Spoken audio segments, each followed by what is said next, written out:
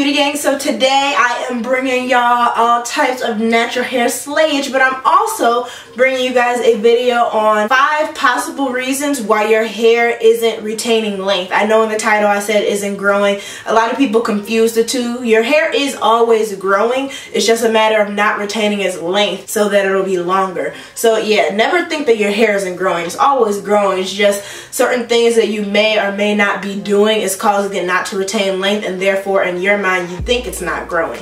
So I'm gonna give you guys the top 5 reasons behind why your hair might not be growing, okay? So hopping right into this video. Reason number 1 might be high manipulation. That means, are you doing your hair like every day or every other day? That might be a little bit too much. Are you constantly wearing braids? Are you constantly wearing tight hairstyles? Are you always in your hair? Are you always touching your hair? I'm a hair toucher too, I won't lie. That has to do with hair growth too. It might be stunning your growth, it might be causing breakage, it might be causing split ends that all go up your shaft, and therefore you won't be retaining any length. Reason number 2, and this is definitely a personal opinion that you don't have to go with, but I honestly can vouch for the fact that when I took my natural hair into my own hands, okay, I became my own beautician, my hair has grown substantially. Like all this, okay, like y'all,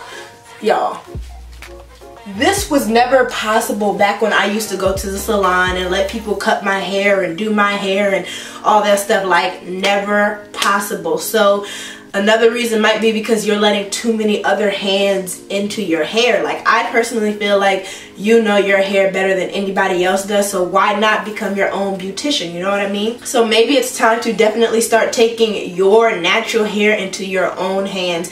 Yes, sometimes it can be a struggle, and like I understand the whole lazy aspect of it, because natural hair is a job, okay? Okay, I've been doing this for some years now, I know. But I really feel like it's very much so worth it and very rewarding at the end of the day when you start getting results and like growth like this and know that you did it on your own. And like, I'm definitely in the mindset, I don't need anyone to ever do my hair for me. Now personally, I haven't been to the salon in years, maybe like a year and a half or 2, and that's not any shade or anything towards salons. I just don't really feel like they know my hair like I do. Like, they're not as gentle, they're very like fast because they have other clients. They don't know what I know in terms of detangling my hair and what products are best for my hair, and like to section my hair off and go gradually from root to end. Like, y'all, take your natural hair into your own hands and I guarantee you will see some type of difference in your hair. And that's not to say never go to the salon ever again. I'm not saying that. Eventually I might try it once a year, not even once a year. Eventually I might try it just to get it like real bone straight, sleeky, see how long my hair gets. But for now, I'm good taking care of my own hair, growing my own hair, nourishing my own hair. So that might be another reason why your hair isn't retaining any length. Which leads me to my next tip. Y'all see this? How I'm touching my hair? This was tip number 1. High manipulation. I'm just touching it because I'm just haven't had my natural hair in a minute. But anyway, okay. Tip number 3 kind of correlates with tip number 2 because I said that I understand it can be tiring and time consuming, and you know, there's lazy naturals out here. I for sure am one of them. So I completely feel your pain with like not wanting to go through those hours and hours of dealing with your natural hair, but neglect and laziness can be a huge reason behind why your natural hair doesn't seem to be retaining any length. If you're not moisturizing it, if you're not tending to your hair, giving it TLC, if you don't know what that means, tender, loving care, okay? Your hair is therefore not going to do that for you. It's not going to show up and show out for you, okay? It's definitely a give and take relationship. So if you want your hair to flourish, you're going to have to do things to make that happen. Which means you can't really always be lazy. You can't always be neglectful of your hair. And if it does get to that point, do what I do, protective style. That has videos coming soon, y'all, but man, protective style your hair. If you're in that mode of I don't have time for this, I don't feel like doing it, blah blah, wigs, okay, wigs. Another huge reason your hair probably isn't retaining its length, you're not listening to it. you're not listening to it. And by that I mean your hair literally tells you when it needs a trim. That's one of the reasons, like, my hair is in blow dry mode right now. I needed a trim. And granted, I only trimmed my hair about a month and a half ago based off some products the company sent me that like dried out my hair, blah blah, before I put it back in braids for my wig.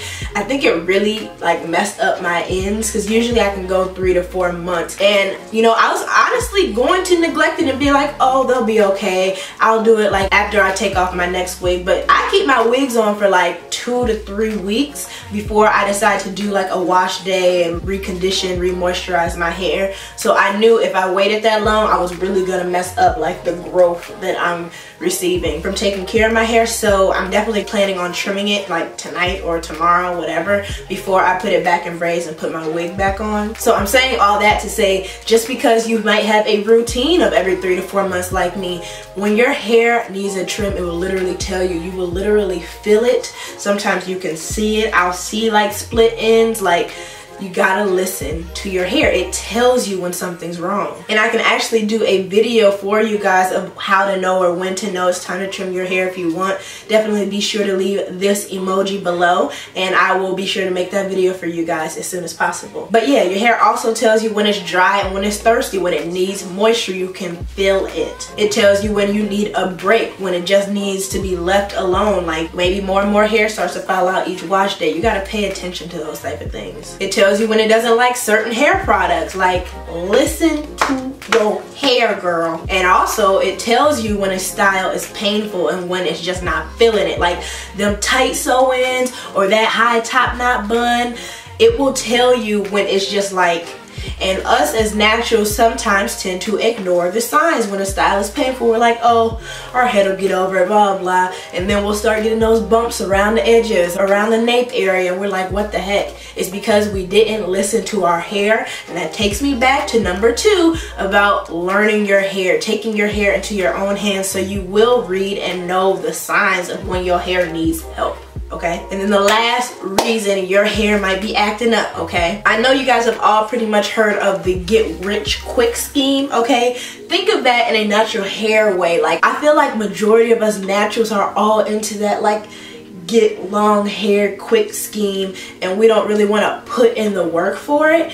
And I know me personally, like in my early stages of being a natural, I was all about Googling and YouTubing how's the fastest way to grow my hair, blah blah blah blah blah, listening to this natural, listening to that natural, naturals who don't even have my hair type or curl pattern. Like, my gosh, I was going all about the wrong thing just because I wanted length like that. Like, I kind of thought it was going to happen overnight like it kind of does for other people, it appears like. But promise you, the get rich quick, the get long hair quick scheme really doesn't work for a majority of us. So you kind of got to force yourself out of that mindset and keep in mind that 8-9 times out of 10, slow and steady will win that growth race you're looking to achieve. So yeah, slow and steady wins that race, and within that slow and steady scheme of things, consistency, like retaining your length, is a process, definitely. So you have to stay consistent with what you're doing on top of learning your hair, on top of pretty much everything that I mentioned.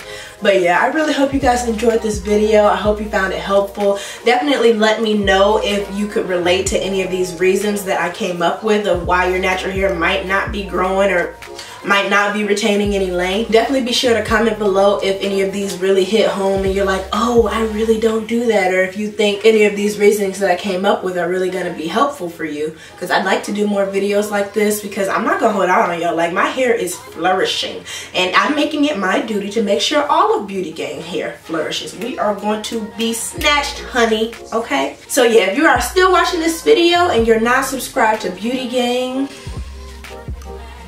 come on now, boo. You already know what I'm gonna say.